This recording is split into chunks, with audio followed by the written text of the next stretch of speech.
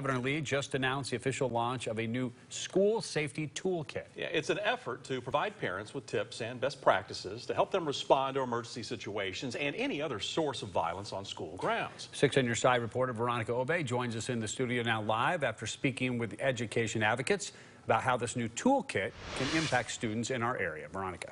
Yeah, that's right, Don. There are two main takeaways the governor wants families to gather from this toolkit. One is resources and tips for families to be aware of, and the other is being able to respond to any suspicious activity. Both are what education advocates say are important in making schools safer across the state.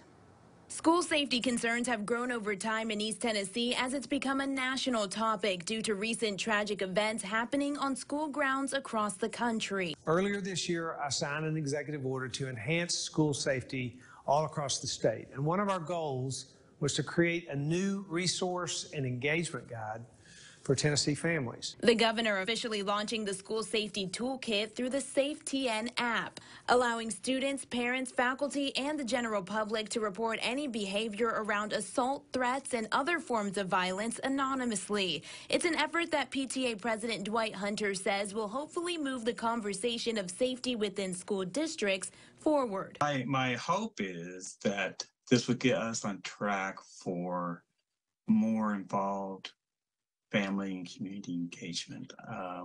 That's one thing I see missing across the state in several schools. Another factor in the toolkit is providing resources for students and families. One of those resources involves mental health. Unfortunately, in many of our communities, access and mental health treatment, there are oftentimes barriers, and therefore this service, this resource helps to alleviate those barriers by providing those mental health supports within the school environment. Shannon Crow with the McNabb Center says a student's mental state ties into school safety, which is why she's glad to see the information students may need all in one place. Mental health can impact a child's ability to connect and engage with their peers, with their caregivers, with their adults in their life. It's the ability to report incidents and having resources after one click that makes this toolkit a leeway to action being taken before it's too late. That's really important for